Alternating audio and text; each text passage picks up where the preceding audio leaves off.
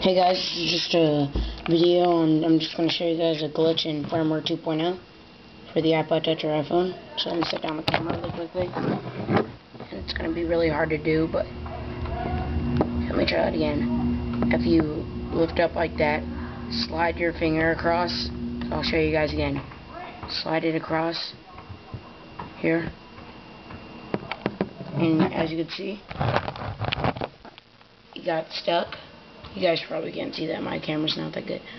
But yeah, it took me a couple tries. It's like 1 out of every 4 or 5 tries. But as you can see, there's a glitch. It just freezes up right there. So yeah, I think it's a bug, because I seen another video on it and the guy had the same problem. So you might just want to check your iPod, see if you have it. Again, you just want to go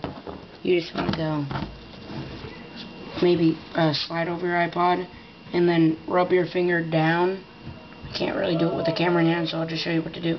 Slide and then rub your finger down. So yeah, thanks YouTube.